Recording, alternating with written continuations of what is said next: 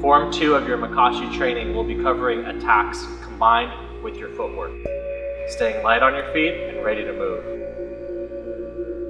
We will start by using the step slide as taught in Phase 1. Using the angles of attack shown in Shai Cho, we combine the two, learning how to move more linear than Shai Cho.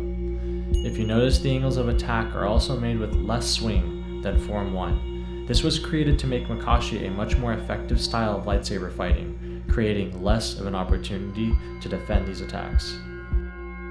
Now we will cover attacks with the lunging technique, typically used with a stab. We start by applying the same lunge, then attacking with the stab to the opponent's midsection, quickly returning back to the stance after the strike. We can also apply the angles of attack using the lunge, but start with the stab. It is the core of Makashi's attacks. Now start to drill on your own. Combine the step slide attack, lunge attack, and a backward step slide with the block. Practice many different variations of attacks with this set of footwork applied.